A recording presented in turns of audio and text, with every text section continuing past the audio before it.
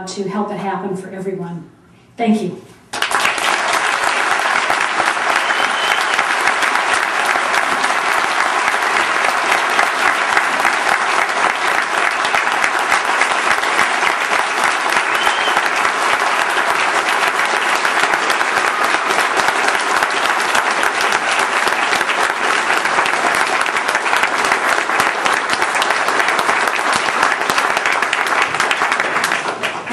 Questions, and if we have time, I'm happy to take them.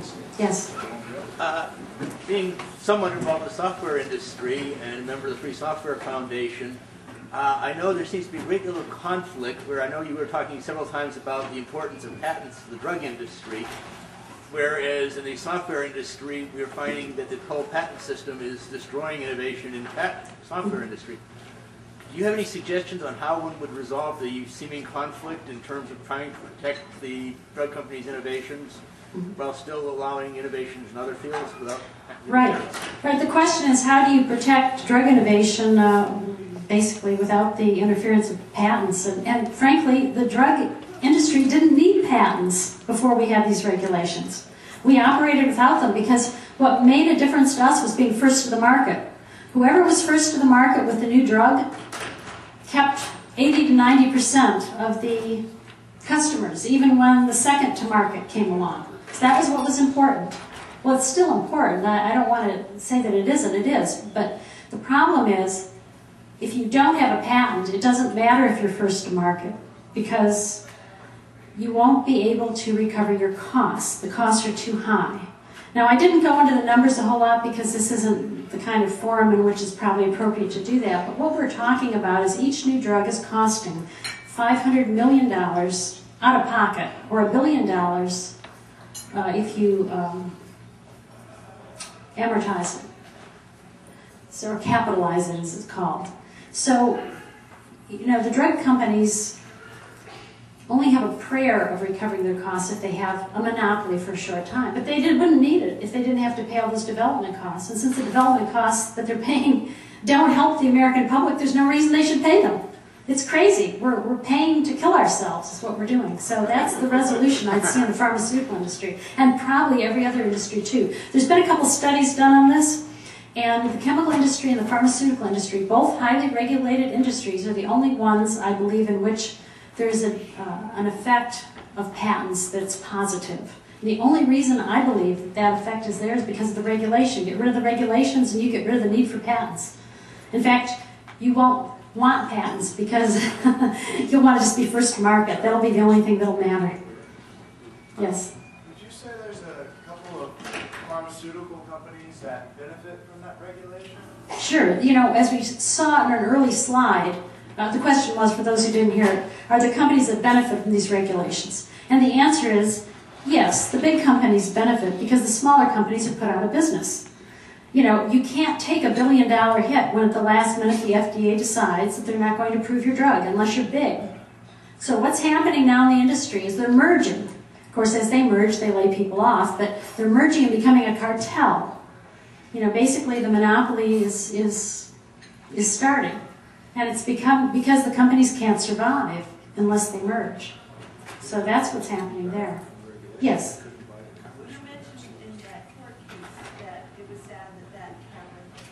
But are you aware that when you have a court case that is in one district and the Supreme Court hasn't taken it up, it's only binding on those parties in that district, and it's not binding everywhere. So I just didn't know whether you were aware of that.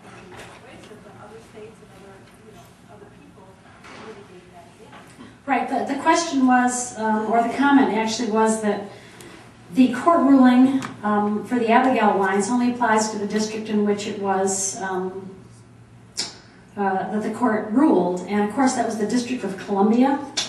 Yeah. Well, and of course that's where the FDA is, so that kind of takes care of the whole country, is my understanding. Now, the effort's not dead. You can go to the AbigailAlliance.org site, and they're still fighting, and that's wonderful. But when you don't have a constitutional right to save your own life by buying something that might help you, it seems that there are forces at work here that have nothing to do with reason.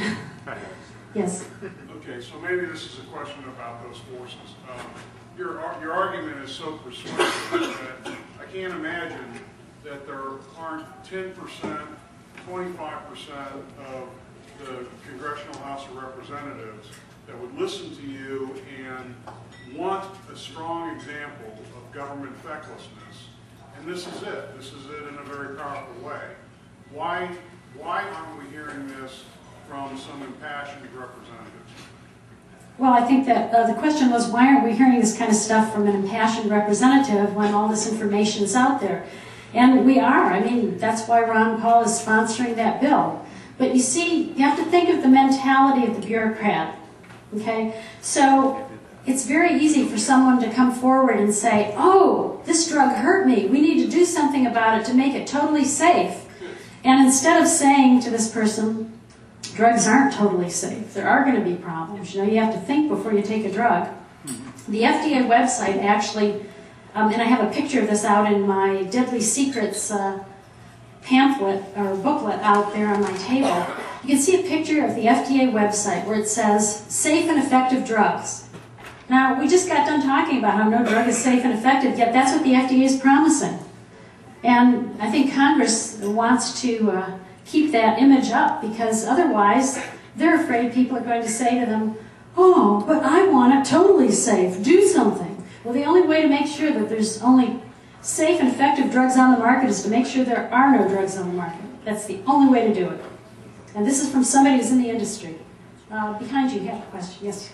It's my understanding that the part of the Obama stimulus plan that calls for a government official to analyze whether your treatment is cost-effective or not before you can receive it doesn't just apply to healthcare provided with tax money. It applies to all healthcare, public or private.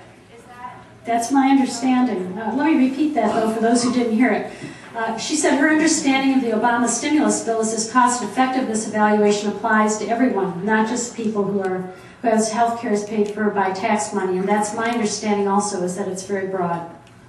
I think, let's go over to the side of the room. This gentleman here. On a similar note about the stimulus package, are you familiar with the electronic health record provision in that? And if so, what do you think that effect will have on small practices?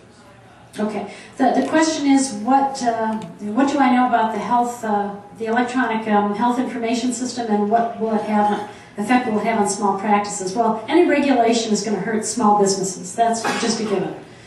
I don't know the details of that other than to say that when all of your information is electronic and it's in a database, which is what it's about, you know, then it's very easy for someone, either a hacker or your favorite government official, to find out, for example, that you need a particular drug to stay alive. And I can't imagine that being anything but detrimental to our freedom. Yes, in there. You mentioned the AIDS patients being able to go overseas and get drugs, but then it seems that there's this movement now overseas to crack down on regulation. Given these large pharmaceutical companies, given that some of these drugs were for so many years available elsewhere, Canada, Mexico, cheaper because of the regulations here, how has that shifted? Because it doesn't seem like there are going to be any places to get cheaper drugs anymore as things centralize. Right. The comment is, and the question is, you know, how is there going to be any place to get cheaper drugs or new drugs sooner if they're going to harmonize, basically? And the answer is there won't be.